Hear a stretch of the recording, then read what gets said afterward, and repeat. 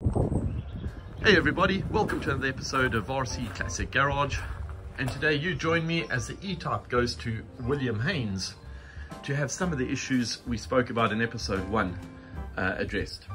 And then just to recap from episode 1, the car really has 3 issues. One is the car is really difficult to start when it's cold. We suspect that this is a carb issue, either the choke or worn diaphragms. The car also has low compression on number 1 cylinder, and the solenoid is giving a little bit of hassle, and it is not engaging every time when starting. So the car is loaded into the trailer, ready to be transported to William Heynes, where it will be given a full detailed inspection upon arrival. So you're joining me in William Heynes' workshop, where the car has had a full detailed inspection and a report with over 5 pages of detail. As usual, there is good news and bad news. The good news is, although the compression is slightly lower on number 1, it does not warrant a head coming off or full engine rebuild. And the bad news is there's a number of original hoses and brake lines on the car which do need replacing. So after a discussion with William, we have agreed a way forward with the car. And that would be to remove the carbs and give them a good clean and rebuild, replacing diaphragms and ensuring that the choke works effectively. To fit the new starter motor, but also fit new earth cables, which could have been adding to the issue. Fitting the new electronic 123 distributor. And also then going around the car and looking at all the brake lines, hoses, and odd nuts and bolts which need to be replaced and tidied up. So here we have the carbs removed, they're on the workbench, and work has started on the carburetors. The carburetors did require quite extensive work and actually needed to be sent off to be machined. Here they are on return and being reassembled with new SU carb kits. And after some extensive work at William Heynes, the car is now being delivered back home. And here the car is parked back in the garage. And as you can see, the carbs have been rebuilt and they're back on the car.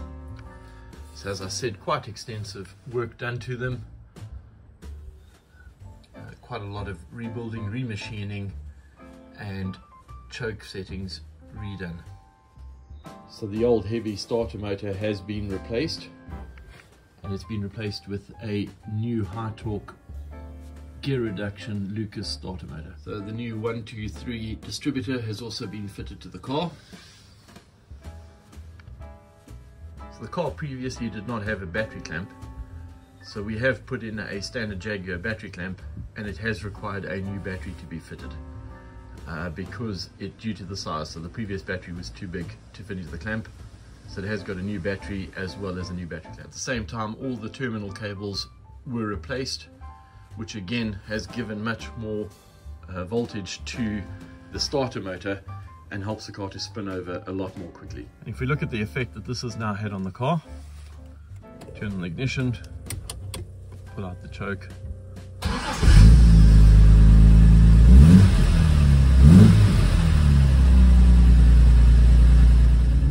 And on taking the car for a test drive, there is a vast improvement. The car has a lot more power than it previously had, but also the accelerator pedal is a lot easier to press. It used to be very stiff before, and this seems to have eased up.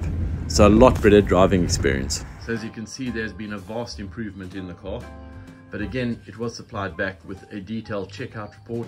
And as I mentioned earlier, there are a number of items that we will need to address in future episodes that we will do. So what we will do is we will address the other items on the report going forward. Those are anywhere from blower motors not working, oil pressure gauge is not working again. There has also been some corrosion that has been found on the left passenger floor well. That will need to be addressed. And we will also need to look at having a new exhaust fitted to the car pretty soon. This, together with a number of minor items, as I said, that will be addressed over the next few episodes. So please stay tuned. So again, thank you all for watching another episode of RC Classic Garage, where again we're bringing the Jaguar E-Type back to life, making it run a lot better with some sympathetic modernized upgrades.